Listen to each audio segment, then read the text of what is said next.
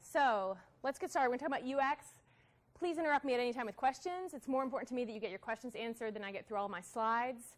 I'm pretty good at adjusting those so we can go fast if we need to. And I'm also going to be at the Happiness Bar later today from 1:15 till about 2:30. So if you have any questions that you feel like don't get answered or something comes up later during lunch, please come find me then and we'll talk about UX. So just so you know who I am, I live in Durham, North Carolina. I do content strategy, I do user experience research, and I work with a place called the UX Shop, and we're a collaborative team. And we're doing interaction design. We do a lot of usability testing for iPhone apps and websites, a wide variety of user experience sort of things. And I'm excited to talk about UX with y'all because a lot of times we learn about making websites and design without actually thinking about the user and not learning about user experience. So do we have anybody in here who's never made a website before? See, this is great. You're not going to make all the errors that all the rest of us have done that have frustrated people, that have made them go, oh, forget this website. You're going to avoid those. You're going to skip ahead. So do y'all say this about websites very often? Because I don't. Oftentimes, I'm like, where is this thing? I can't find this thing. I do a lot like that. I fail a lot online. I don't know how often you fail, but so I'm technically a web professional, and I've done website design. I've done different things for a number of years since I started on the web in 1997. I did the website design stuff starting in 2007. And I still fail, and I have problems when I go to websites occasionally. And so then I wonder, how's my mom doing who has no web experience, who's 30 years older than me, that sort of thing. And every time I go to this site, I have major problems. The YMCA, this template is all over the nation, too. And one day I'm going to do a talk, and I'm going to run into somebody who was like, that was my template. And I'm like, but seriously, I'll go here. Last summer, I went here a few different times looking for the pool schedule, and I would spend 5 minutes searching around for the pool schedule. No luck. A couple weeks later, I'd be like, I'm going to look again for the pool schedule. No luck. And then finally, I found it. This was like about 4 weeks after I tried. I mean, I was like just calling them and doing that. And then I found it, and it was a PDF, and I couldn't understand it. It was like written for the staff or something, and I couldn't even get it. And I was like, that's just such a fail. And it really made me feel like a loser. And that's not what you want to do to your website visitors. That's not a good sign to help them come back. So let's look a little bit at success rates online. So these are from the Nielsen-Norman group. They're really kind of leaders in the world of UX, and we'll talk a little bit more about them. But so success rates, so this is like you're in a lab, and you're hopefully paying attention, and you're not on your phone at the same time. You're like looking at the screen, and the researcher says, hey, can you find a pair of shoes to buy that's under $50? And you go to the shoe website they're testing, and you're able to complete the task. And then it's success. If you get the task done, it's success. And you can see that there's a difference on mobile versus desktop, which makes sense probably with our own experience. That it's harder to find things on mobile. We've got smaller real estate, that sort of thing. But I just think this is way too high. I think these are way too high. In real life situations, I don't know about y'all, but like I'm going through the grocery store, I'm dragging my 3-year-old, I am like trying to find something on my phone about some product somebody told me about, and I'm like running into people. I mean, it's just a whole different experience than in a lab with a researcher. So we need to help people be as successful as possible at our websites. And these are our goals today. We're going to try to learn these 4 big ideas that are kind of high-level ideas that will help you when you approach any kind of issue. And then we're going to also just get into some like nitty-gritty practical tips for you. So let's just make sure we're all on the same page about user experience. Now, I want to be honest. If we got a bunch of user experience designers in a room, we could have an argument about what UX is, and it could last 5 hours because there's some disagreement around the whole thing. But I'm going to use this definition here. And it's really all interaction with a company. And we're going to talk today about the digital interaction, right, the website. I believe that UX is everyone's job. I don't think it's just the job of the person with UX in their title. A lot of places, nobody has UX in their title. It's the job of the developer who makes sure that the site loads fast, because we know from all kinds of research that a slow site, people leave really quickly. So speed comes up almost on every usability test that happens. We know that it's important that the writers, the people who are writing the content for the site, understand UX and understand how people actually read on the web, right? That people scan a lot, they don't read, they're starting at the front of the sentences, they may not make it even to the end of sentences, that sort of thing. So it's important. Of course, the designers. Designers are very creative and wonderful, and they also need to keep in mind the mental models of people who are approaching websites, right? So you can't just be creative with things that are going to break the mental model of people who are actually going to visit the site. So I always want people to be creative more with their content and some of the things than say the navigation. We'll talk a little bit more about that. And right now, UX is a competitive advantage. You can still go to a lot of sites and you go, like, this is a mess, or like, I can't find this, and you fail. But one day that won't be the case. One day that won't be the case. So right now, if you're a business owner or you're serving business owners, you can really help your business owner have an edge up, be more competitive. Now, why is this hard? Why is it hard to have good UX? Well, first off, there's not a typical user, and so that's a problem. Everybody uses the web idiosyncratically. We use computers differently, so that makes it really hard to make generalizations. Because, for example, I can think of the first time I did a usability test. I was with a gentleman, and I was testing some like real estate site or something like that, and I said, hey, can you look for X? And he immediately went to the search bar in the upper right corner, which is where it should be, right? Because that's generally where most people expect it to be. And I've never done that. I never go to the search bar. Like, the search thing is the last thing I ever go to. But when I talked to him later, he said, oh, yeah, I never look at the navigation. I go straight for the search. So there's this whole group of people who only are looking at the search box. I mean, we're talking like up to 30% has been estimated. And so if you don't have a search box on your site, like, that's a problem. So there's not a typical user. So that's hard. That makes it hard. And then we have these computers that are way outnumbering users, right? 1 billion smartphones are sold each year. So we have all kinds of different screen sizes and devices, and we have to make sure our website looks good on a big screen and a small screen and a medium screen. This is hard. But there are some things we know. People have been researching this stuff since the 50s, human-computer interaction, and we have some 4 kind of big ideas that we can get in our head, and we can use no matter what. We can use it for when we are making something for wearables down the line, you know, the Apple Watch, that sort of thing. These ideas are applicable to all. The first one is home. Users want a sense of place. It is important that they understand where they have hit. So they've come to some search results. Let's say they're coming through Google. You get the search results, and they're clicking through, and they need to know that they landed where they thought they were going to land.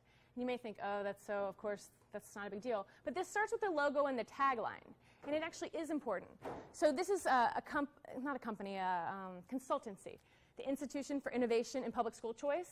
They asked me to do their logo. These are not, they didn't pick either of these logos. They actually did the most non-innovative logo you could possibly get. But they're economists. They're not designers. And so what was happening was, during the conversation with them, I wasn't going to be able to change their name, which was really super long.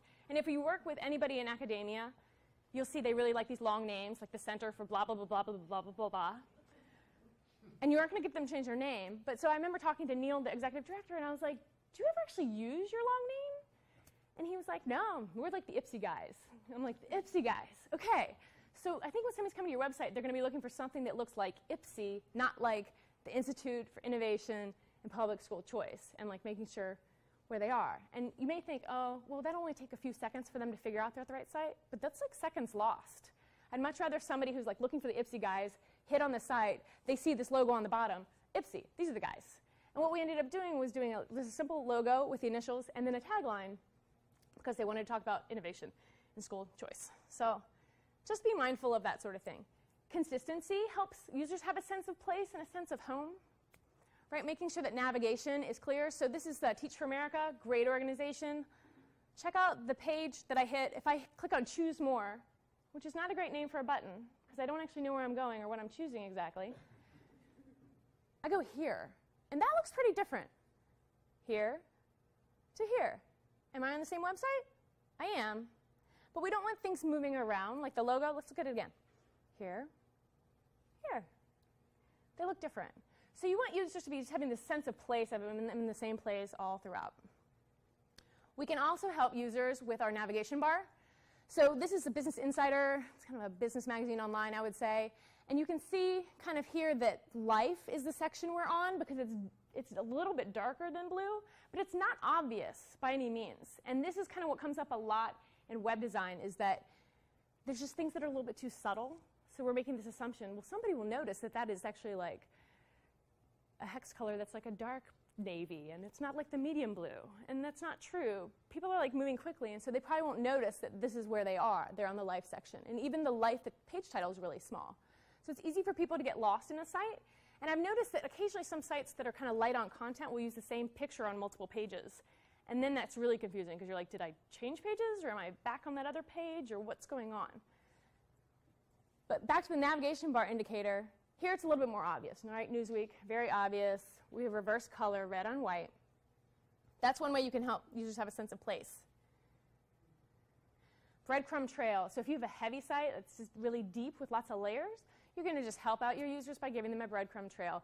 Really common on, I feel like clothing sites. We see a lot of this. It's pretty common on academic sites. And it's nice because everything in there is a link. So if I want to go back up one level to shirts, I can kind of do that. So right now, users are still really dependent on the back button. It's like the most used button in the interface is actually in the browser. It's the back button. But we want to try to help them out so they're not forced to use that. You can also give users a sense of place by letting them know like where they can go next. And so these are not helpful links. Click here, click here, click here. Because we know people don't tend to read too much online. They tend to scan. And so the links pop out. And when links are popping out that just say click here, I have no idea where I'm going. So I want descriptive links. I want helpful descriptive links that give me what they call like an information scent of what's next. Our XYZ services. Okay, I know I'm going to click on services. Here's one that says our wide range of clients. Click on that, I'm going to get a list probably, right? Or some logos. Read details about our new program. So when you're doing links on your website, avoid the click here unless you're going to say click here with something else that actually shows where they're going to go. All right? And this is something that's come up so much that I just wanted to put it in my presentation. We have a debate going on right now with the hamburger menu. If you've done any research on this at all, or if you just put it in into Google, you'll see there's lots of conversations about it, and people are really get up in arms. So the hamburger menu, some people like it because it's very minimalist, right? It hides a lot of the content, and it's just in the upper right corner, the upper left corner, and you click on it and the menu pops out and that sort of thing. And some designers really like that. The problem is that the content's really hidden, very hidden. So there is this idea of kind of out of sight, out of mind. So that's very problematic, and I've heard people argue against it for that reason. Also, some people actually don't know what it is. So we have this assumption that like everybody knows what the hamburger menu is because I know what it is. And that's actually not the case. Research is showing it's mixed. Certainly younger generations are a little bit different than older generations, but you may have noticed that like Facebook and some of the big companies that can spend a lot of money on research are starting to let go of the hamburger menu, or they're putting the hamburger menu with the word menu underneath or on top. So it's really clear like this is a menu. But I really want to say to you is like, why are you using it? Are you going for this total minimalist effect? Or would it be better if you put like our projects or these different things that you really want somebody to click on front and center so somebody can see them? So I would say don't use the hamburger menu unless you have this good reason to do it. Any questions so far? Users want a sense of place. This is just a summary slide. You all will have access to these slides later on. We got to remember one thing that I didn't mention is that people come in not through the homepage anymore. A lot of times people come in through a blog post or some news or that sort of thing or social media. So if they're coming in, often the second place they go is the homepage because they're trying to orient themselves as to like what's here. So you need to be thinking about, okay, does the page they enter look like they're in the same place as the homepage? And then they're probably going to go to the homepage and check out what's going on there. I'm going to start moving fast. Okay, users act as if something is on fire. This is how they act when they hit your site. It is called satisficing. This is not a new term. This was developed in the 50s. And it's the idea of you make decisions that are good enough. And it's this combo of the word satisfying and sufficing, and it's kind of awkward word. But you really have to plan for really fast-moving people. So they're not going to be like, should I click on news, or should I click on stories, or should I da-da-da? They're just going to look, and whatever looks like it's reasonably going to meet their needs, they're just going to hit it and click it. And it's interesting when you do usability testing because you'll just be like, wow, they're just not even seeing things because they're just going with whatever looks like it reasonably might meet their need. So we have to plan. We do things like put the most important things first. So when we're writing, so this is some research that was done on how far people will read down and the drop-off rates. So 81% of people would read the first paragraph and 71 next, and then you see the drop-off to 32% on the fourth paragraph. So if you're like me and you've ever like slaved over the language in like the 7th paragraph, you wasted your time. Don't do it again. We'll all let that go. And so you really want to get the stuff kind of do what journalists do, which is kind of like you get the main stuff up front. You would also want to add in bullet points and scannable headers and that sort of thing. We don't have time for a wall of words online. This is on Ebola. This was Wikipedia, I feel like, is really, they've got lots of walls of words. It's just, bam, what a wall. Oftentimes users will see a wall of words and go, I don't even want to go there. That's just a lot of words. So you can see this is an article on Ebola that's a little bit different. I'm not sure the virus needs to be that big, but it is more interesting the way this is set up. I have options of how to interact with it. I'm not forced into the wall of words. So we're moving fast, and so users want websites to move fast. And if you can get it in 1/10 of a second, it feels like, ooh, instantaneous, love it, great. 1 second, still pretty good. Here, this is based on research, right? 10 seconds keeps the user's attention. And I'm like, really? Because I kind of lose attention much more quickly than 10 seconds. I think it very much depends on user motivation. You know, if I'm trying to get into med school at UNC, I'm going to wait if it takes 2 minutes for the site to load, right? Like, I will wait because that's where I'm going to go. But if I have competitors and other people I could look at, like if I'm looking at Airbnb and VRBO and one is taking a long time, I'm just moving over to the next one. So you may think, okay, of course I know you need to be fast, but like, no, it's really important. It's important to pay extra money if you need to get the service you need to get a host that's fast. I waited 25 seconds for this picture to load, and I have the fastest internet you can possibly have in my house. And I'm not even sure exactly like what they're trying to communicate, and I didn't want the annual report after all, and it was in a carousel, which we're going to talk about in a little bit, and so it was showing me like 1 inch of the picture, and then it would rotate to the other one, and then 2 inches of this picture, and it was just a mess. It was just a mess. So check your speed. There's lots of tools that are available. You can just Google like how to check my website speed. They're free. And you can usually fix some things quickly and easily, right? It's pretty easy to take an image and make it so it's a smaller size, things like that. That's going to help it load more quickly. There are 2 main questions to ask yourself. Am I saving myself time at the expense of the user? Am I taking a shortcut that's going to, in the end, hurt me? And how do you save the user time? Make it easy for them. Because, again, they're acting like stuff's on fire. Just a summary of the different things we're talking about. Do we have any questions on this? Ask a very elementary question. That's good. Elementary questions are good. Okay, so my site, which a buddy of mine built, it's been up for a couple of years. The size of the images haven't changed, etc.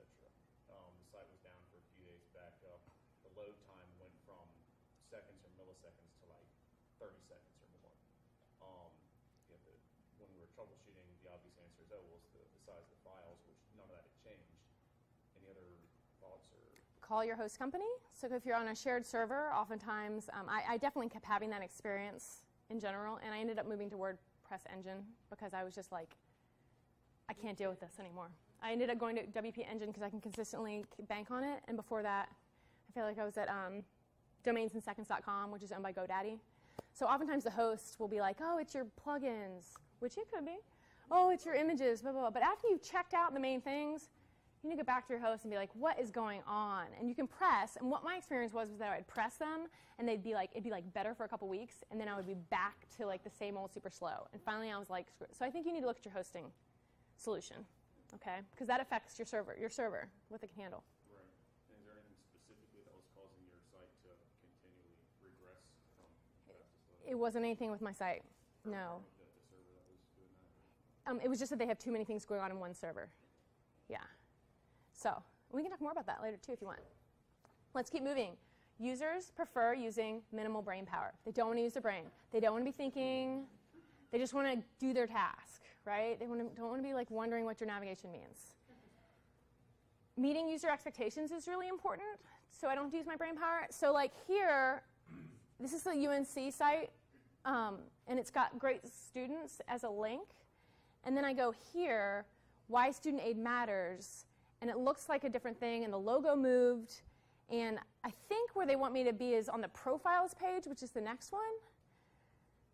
But so you just kind of threw me off, because I started to think about, am I still on the right site? Am I on the right page? That sort of thing. So if you have something like, I don't know, maybe you're a bakery and you have cookies. When I click on cookies, the page should say cookies. So I know I'm on the cookie page. All right? So sounds really elementary, but this kind of little stuff builds up, and it sends people away after a while, because you just get frustrated. Our brains can only handle so much. We have cognitive load going on. You don't want to waste your cognitive brain power on navigation stuff. You want to spend it on the good stuff, the content, what you're trying to sell me, that kind of thing. Like, what are the benefits? So navigation, too, there used to be this trend in web design. You would, like, break things up by category of what type of media it was. And so some sites will do that. I hit the People for Ethical Treatment of Animals site, because they're always up to interesting things.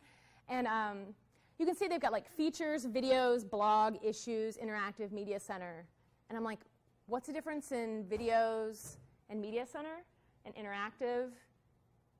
Should I hit on issues? If I want to know about dogs, features, like, where should I go? Maybe I'll just go to the search box.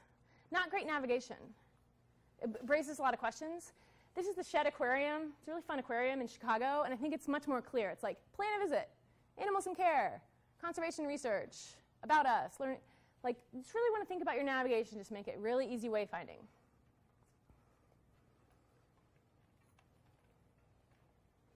So I approach websites with a mental model, right? And I always like, this is alternative apparel website, and I actually really like some of their stuff and what they do.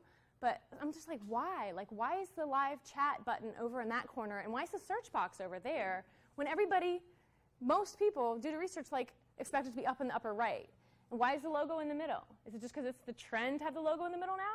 Because most users actually expect it to be in the upper left.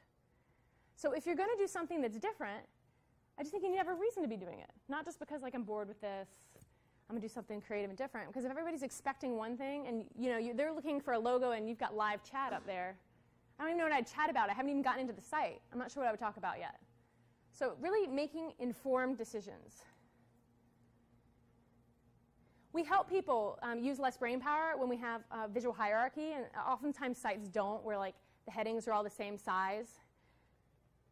And you really want to be guiding them through your site, right? Like, hey, look at this. Now look at this. Now these are even less important. Somebody sent me a slide. They were like, I totally found a slide that was your example. Like, things were very much like the same level for a lot of this. They were like, this is an example of not great hierarchy. And I was like, yeah, you're right. A lot of things are about the same size. Make it obvious. And it's confusing. So here, Crayons for Calculators, it's a great organization, helping kids get what they need for school, that sort of thing. But there's so much competition going on here. I don't know what you look at first, but I looked at the click here to donate now button. I don't even know what the organization does yet. They've got competing red up there, and the logo's in the middle, and then there's this backpack that also caught my eye. So maybe it's like a backpack lunch program thing, or do we put school supplies in the backpack, or I don't know. I'm missing a lot. Bloomberg, I feel like it's hilarious. I just feel like it's like Times Square, like right here, you know?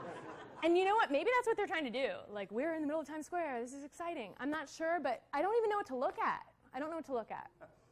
So I think more clean examples, websites are better examples. So this is Charity Water, which I'm sure many of you have heard of. It's a great charity. But so what's interesting about this website is the numbers would, there was some JavaScript on them, so the numbers would rotate. And so it just did it for like 3 seconds. So I could see the numbers, pulled my eyes right there, and they really wanted me to click on this button, Start a Campaign. There's not a lot of things competing. If you just look for Charity Water on Google, you will find it. They're well known. Yeah, no problem. Again, Trader Joe's, it's really obvious what they want me to look at here. I'm going to look probably at their logo, and then I'm going to be looking at their new products that then they'll allow me to scroll through. So we have to help users, especially now, because flat design is a big trend. So you probably remember, like, when the web was first getting going, and in the early 2000s, everything tried to look real. So like buttons had 3D shadows. They had like shadows on them, drop shadows, and you would click them. It was skeuomorphic design, and it looked a little bit more like this, Web 2.0, which even sounds really dated, Web 2.0. And now everything's really flat design, which is really clean and minimalist and that sort of thing. And that's totally fine. That's a design choice. But it can make it hard to see what's a button and what's not a button. And it's super hard on mobile, right? Because when I'm on my phone, I don't have the courtesy of the little hand that hovers. I'm just like, ooh, maybe that's a button. Maybe that's a button. Like, I'm doing that. And that's I'm using my brain power. I'm trying to figure out what's the freaking button, right? So we want to try to minimize that sort of thing as much as possible, right? So really build on your proven conventions, unless you've got a reason not to.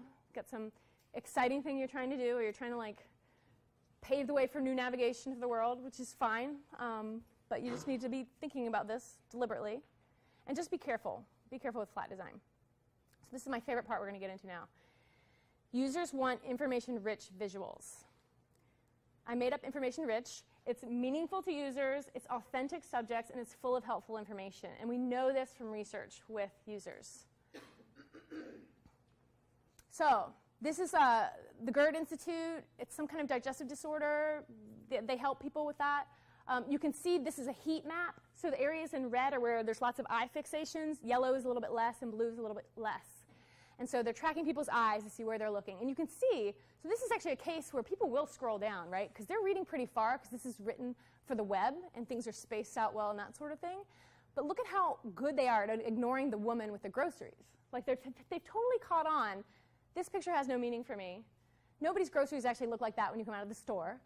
It's not that pretty. And it's just a filler photo. And filler photos, we know that users ignore them. And so why put them there? And then, so this is another example, right? We have Human Rights Campaign, great organization. But on mobile, totally make us sad, right? Because if I'm looking at a filler, I think this is a filler photo, you know? I don't need a picture of someone's shirt and this sort of ribbon thing. I think I could do that in a really small area. They don't need to take up all that room. So if you're going to be doing photos that might be stock photos or something like that, facts on top might be a good reason to actually like pack it with some information that's useful, because users totally caught on to stock photos. So they did a research study in January, the Poynter Institute, it's a news organization, and they basically were showing people photos. They would have them look anywhere from like 100 to 300 photos, and could they identify what was user-generated, could they identify what was professional, and they totally could do that. And they actually nailed that one very well. They could say, this is professional, this is not professional. Users know that difference. They also were able to say that what they really liked the most about photos were photos that showed them something that they don't normally get to see. Real images are really appreciated. So this is one of, you know, Live United. And it doesn't mean that real images aren't a little bit staged, because I'm sure they all weren't wearing the same t-shirt, right? Like all the kids got this t-shirt that day and they took the picture with the coach and that sort of thing. There's probably some thought around this.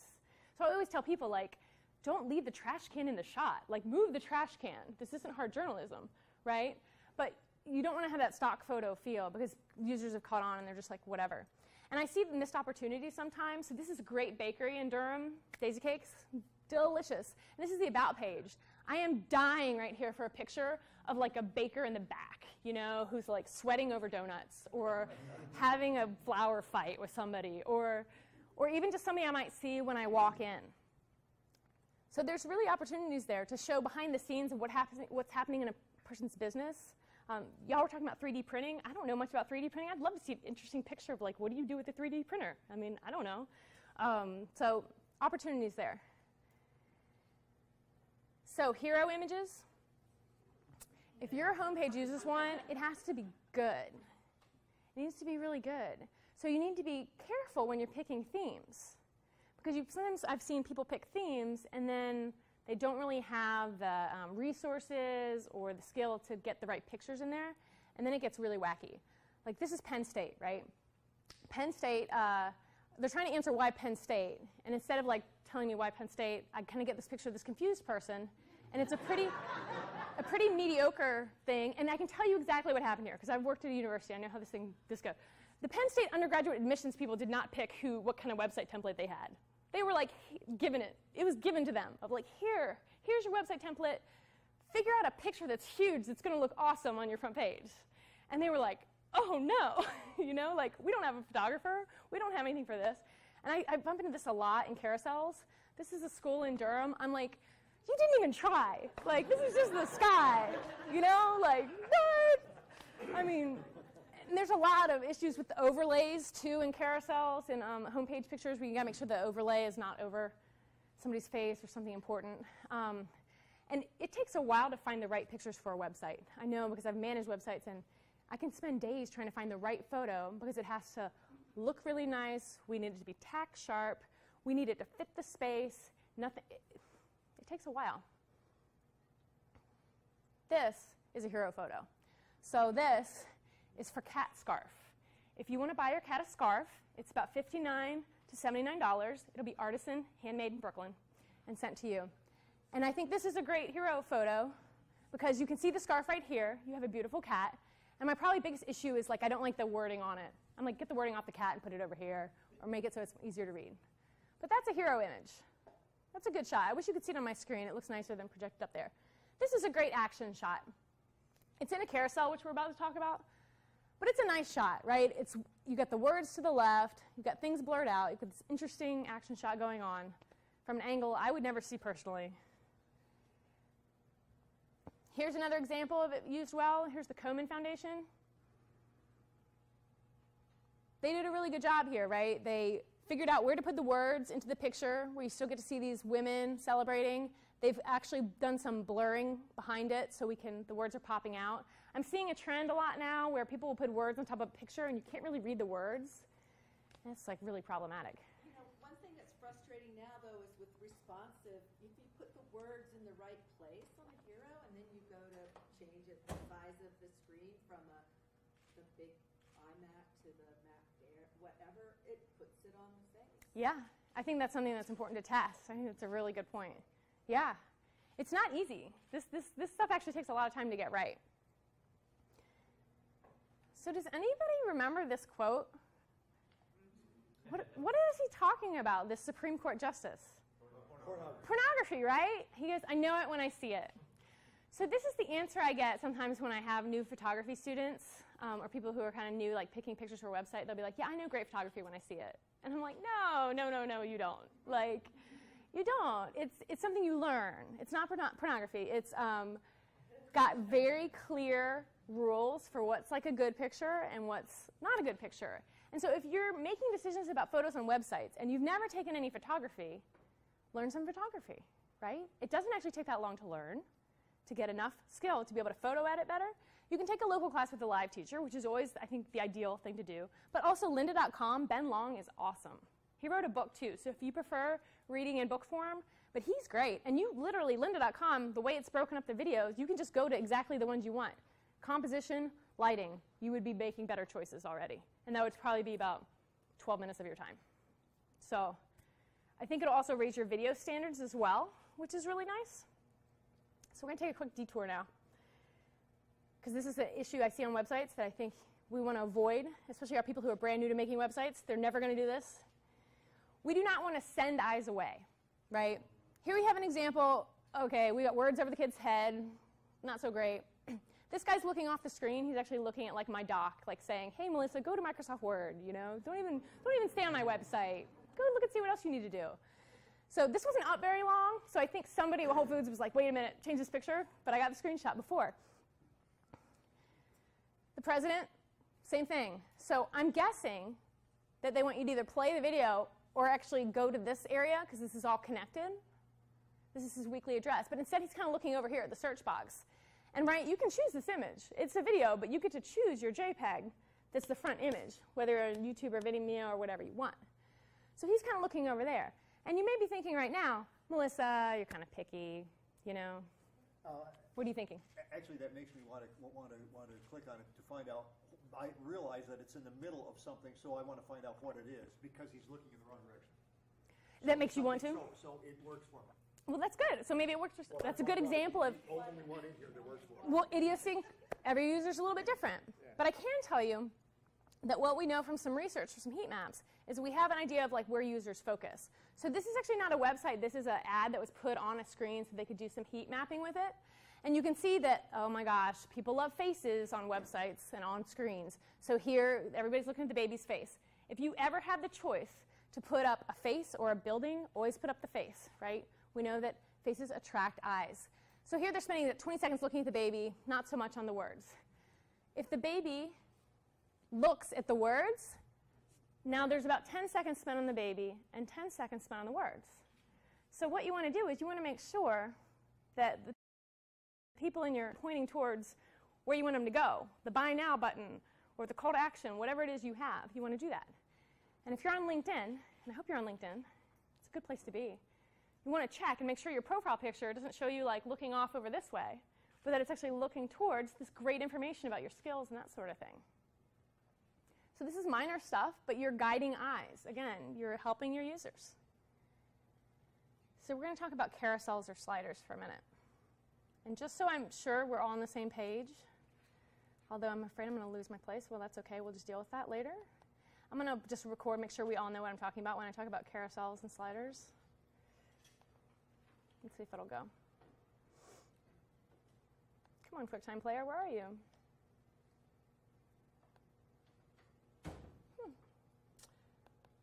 I don't know where it is. Oh, you're good. It's up there, but it's not up here. That's so funny. Okay, so is it playing? How funny. It's not moving, though. Interesting, it's moving on my screen. So y'all understand the idea of a slider, right? Where it's got these little things at the bottom, and it's sliding through, and we call them carousels, or we call them sliders. Now I've messed myself up here.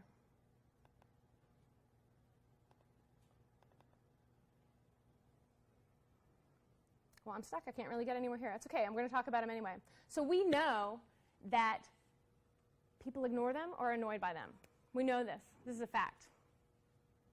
Comes up in every usability test I've ever done. It comes up regularly. I mean, I was doing one for a yoga website a few weeks ago, and someone goes, oh, I was looking at this beautiful picture, and it just went away. And I'm like, yeah, that's exactly what happens. I was looking at this beautiful picture, and then it went away? Yeah, well, actually, you can send your clients to a website called shouldIuseacarousel.com, which is terrific. And it actually has research on carousels in a carousel. It's hilarious because you can't read, you can't get through it. Yeah, it's one of those things that, I was just reading like Chief Content Officer magazine, which is a magazine for CMOs, basically, that was recommending carousels. And I was like, dude, this is 2015.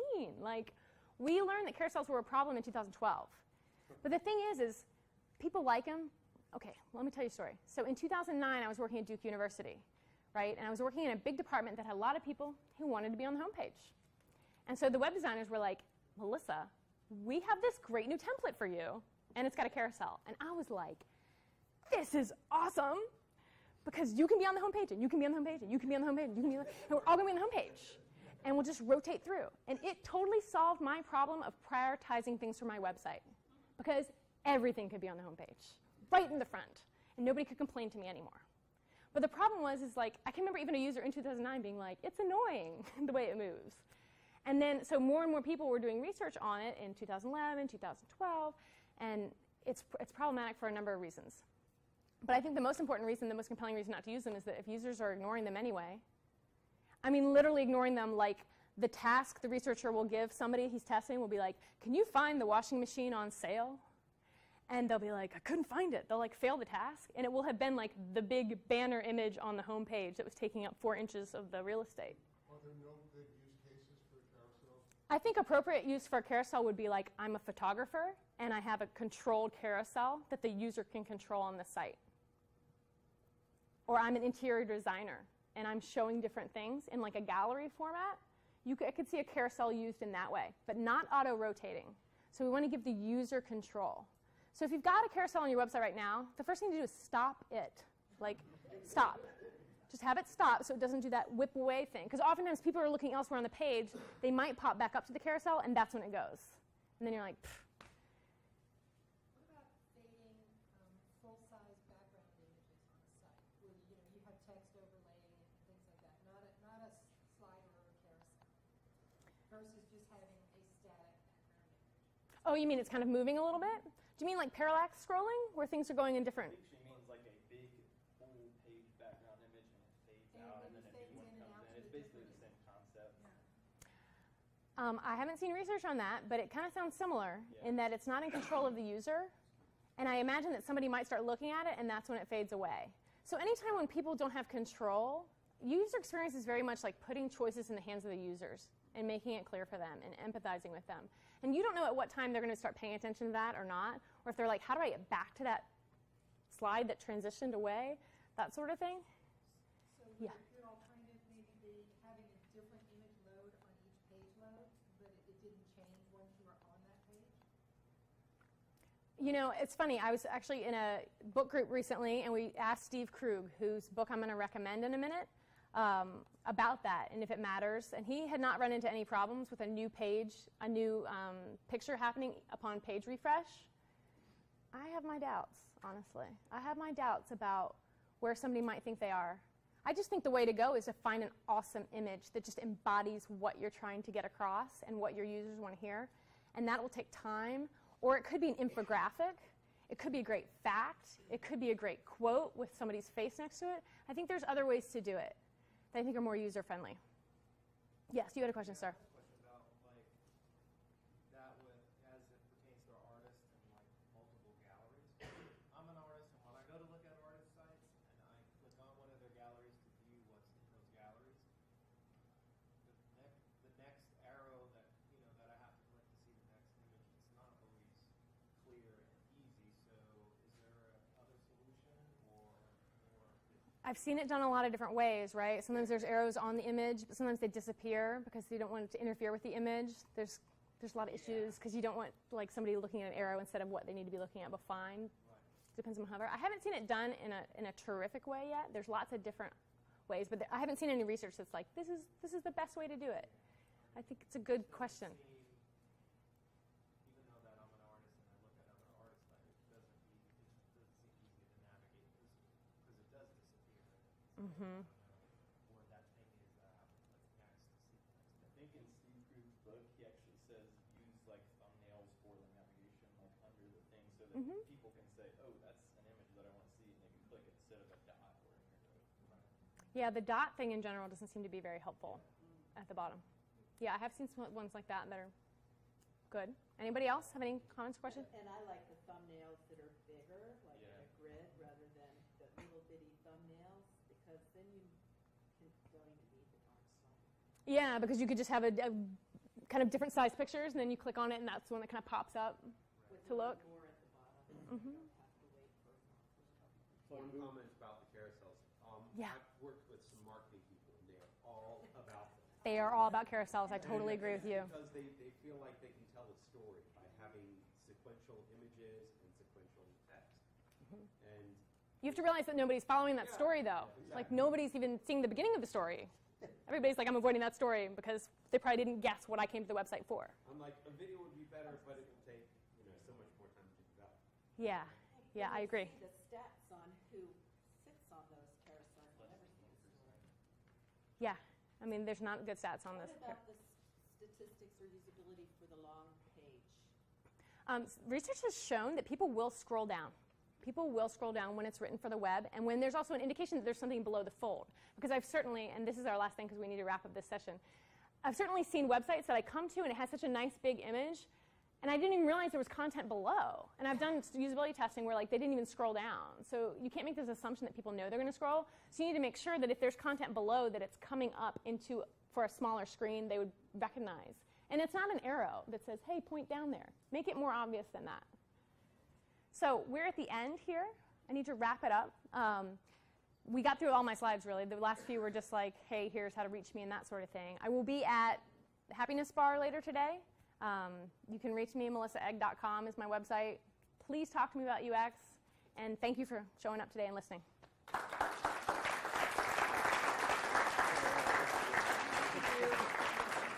So this is interesting.